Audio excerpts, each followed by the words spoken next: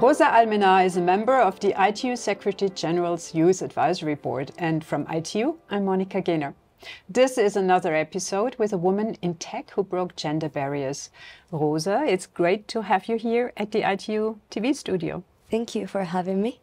Yesterday and today, ITU convened for the first time a space sustainability forum here in Geneva. And I assisted a little bit and I saw really the who's who in the space and satellite industry, governments, space and telecom operators, regulators, and other stakeholders who are committed to the responsible use of space. And you are one of the speakers. You addressed this distinguished audience yesterday. So how did you feel about this? Well, actually, I was very pleased to receive the kind invitation by the convener of the forum, Mr. Tsikorosi, because I think it's very important to have some young representatives in some of the panels. And that, of course, goes in line with the ITU vision at the moment. And, well, being here representing the ITU Madam Secretary General's Youth Advisory Board is such an honor for me.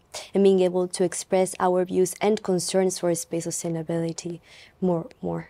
Can you give us a bit more insights into hopes or concerns or your vision you shared with the audience? Yes, basically I shared 3 key messages from the Youth Advisory Board on how we would like space activities, how we consider space activities should be. First of all, we consider space activities should be inclusive.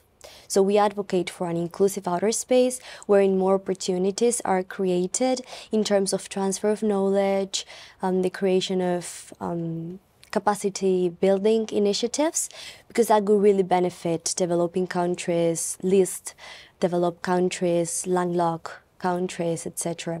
So we really believe in that vision where there is outer space for everyone and where these less developed, less favored countries can develop their own space capabilities in the same terms as spacefaring nations. Secondly, we also advocate for space activities that are solidary, because space sustainability is all about solidarity with young generations, intergenerational solidarity.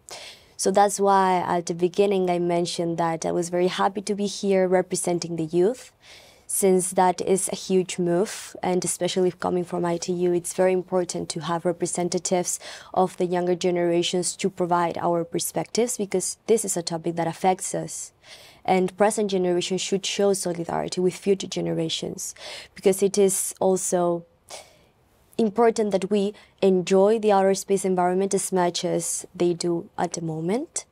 And lastly, of course, space activities should be sustainable, secure, and prosperous. And it is very important to adopt a sustainable approach to orbit management, because otherwise space operations will no longer be possible, and that would be a shame. Thank you. So you bring your intergenerational or youth perspective to this audience, and you were selected among over 100 applicants for one of the 12 positions in the ITU Secretary General's Youth Advisory Board. And that's not only because you're young. You bring some expertise to this distinguished, again, board. So how did you feel when you were selected, and what do you bring to the board? I was surprised. I didn't expect it. But I was very honored to be able to provide practical advice to Madam Secretary General. My expertise focus on AI and space, and also how AI technology can be leveraged for space. So I think that is what maybe distinguishes me from other candidates. And I just feel very humbled to sit along very esteemed professionals like my colleagues, and to be able to bring this youth message from ITU to the world. If you would summarize your young career so far, what would be the milestones? I'm actually a researcher at the University of Valencia in Spain. I am pursuing my PhD.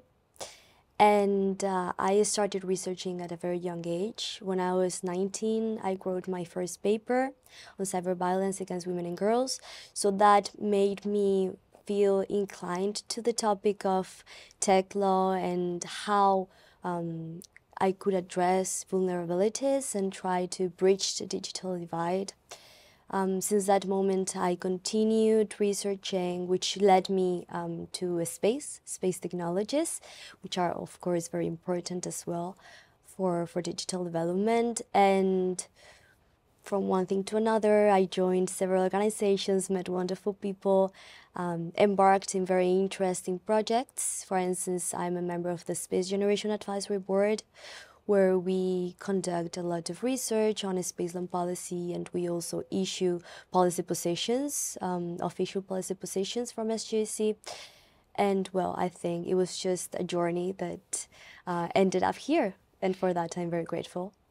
You mentioned the digital divide, and there are many divides. I mean, the biggest one is 2.6 billion people are not using the internet for various reasons: infrastructure, capacity, access, cost, affordability, or skills. But then there are also divides between rural and urban, and women and men.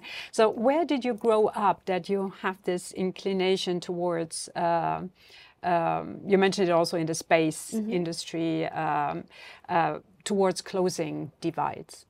And what role did your family and your community play in your career path? I grew up in my country, in Spain, concretely in Valencia, and I always felt close to the law discipline because my mother also studied law, and I was looked up to her.